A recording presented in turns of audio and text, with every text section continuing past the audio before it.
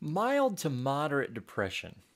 So, this is the second part of the series on depression. So, hopefully, you've watched the first part, and now we're just continuing on. So, mild to moderate depression. Ongoing feelings of depression can range from mild to moderate. You may feel better after receiving good news or spending time with friends. However, the elevated mood doesn't last long and depression creeps back in. The very nature of depression involves feelings of hopelessness and helplessness. This makes it really difficult to take steps needed to heal.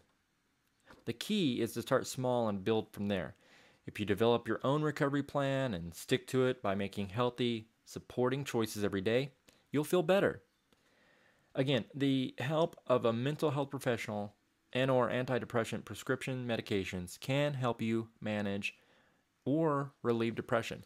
Now, some people have messaged me and they said, do you recommend antidepressants? Do you not? That is a choice for you and your team of doctors. Now, also, it should be noted, unlike HIV medications, you can start something for depression and after 6 months evaluate it with your doctor, and you could possibly come off of that medication. So that's a conversation that you need to have with your doctor. Certainly, you should always keep it open as an option to get you through that tough spot. Now, severe depression. What is severe depression? Severe depression interferes with your ability to complete activities of daily living, including health routines that support your HIV health. Severe depression is effectively treated with the assistance of a qualified mental health professional and often involves both talk therapy and antidepressant medication. You may be saying, well, if you're a member of the LGBT community, well, I don't really want to go to a mental, a shrink. I don't want to do this. Well, let me tell you what, there is a wide variety of mental health professionals out there who their primary client base is LGBT. They know the issues surrounding the community, and it's not like 5 or 10 years ago where you can't go in there and let them know you're gay, or it's not like that anymore. So certainly I would encourage you to seek out a mental health professional that identifies as serving the LGBT community. So let's talk about immunity. What part does depression play with immunity?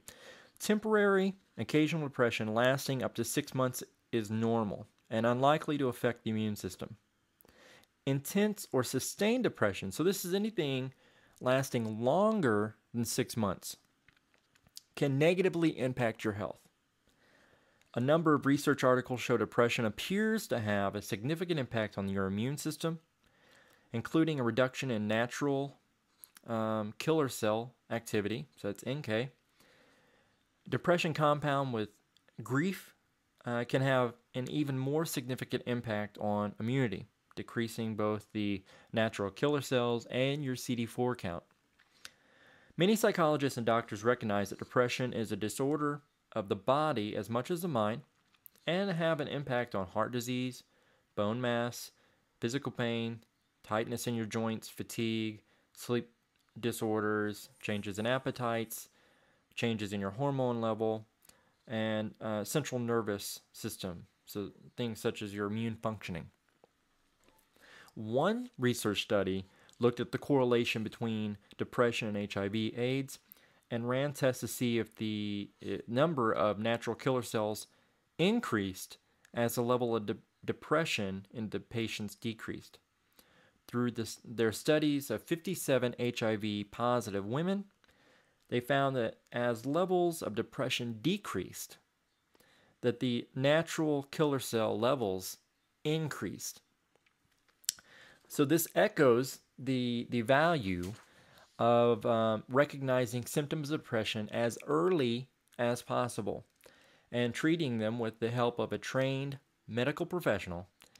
And successful treatment of depression may well very well increase the number and the strength of your immune cells as well. So, fighting HIV, you have many, many tools in your arsenal. Yes, if you're on a tripla, if you're on Complera, if you're on other nukes, non-nukes, protease inhibitors, if you're on these things, that's going to help your immune system. But we have to go the extra mile too. So, recognizing and treating symptoms of depression is just as important to your immune health as taking your medicine daily, your antiretroviral therapy. So, health risking behavior. Enduring depression or multiple loss without support could make drugs or unprotected sex an attractive escape. A number of research studies show that increased feelings of depression correlate with the increased sexual risk taking. Feelings of hopelessness and helplessness can be accompanied by feelings of low self-worth or the belief that your actions will be ineffective at preventing risk, both of which can weaken your motivation to stay safe. Now, I can say, I am clean from any drugs, but when I was using drugs, and I've used pretty much every drug out there, crystal meth was my issue. Now, let me throw this in here, and this isn't on here, but if you're an individual and you make comments such as this, well, I only use drugs on the weekends, or I only use crystal meth whenever I party once a month, or I only, whatever, if you qualify that statement by I only, then I would challenge you that you're tempting fate. You're tempting something larger than yourself, because addiction is a bear. And if you poke it long enough, it will bite back. It will. That's a certainty. So, moving on to adherence. All of you, I'm pretty sure, whenever you were diagnosed with HIV, the one conversation among many that you should have had with your healthcare provider was one of compliance and of adherence. Once you start on ARVs, you have to take them on your schedule. The only person you're hurting if you don't is you. So adherence, depression can lead to a why bother attitude, attitude around adhering to your health routines.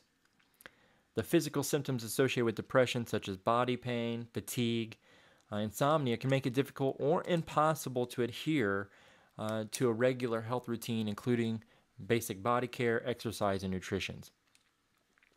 So, you wake up in the morning, you just don't want to get out of bed, and you say, fuck it. I've got HIV, what's going to happen, right? That's a really fatalistic attitude to have. And although you can't see the light at the end of the tunnel, all you're doing is compounding an issue that if you get out of bed and you take simple steps, I'm not saying they're easy, but if you take these steps, can get you on track to feeling better, okay? That completes the second video.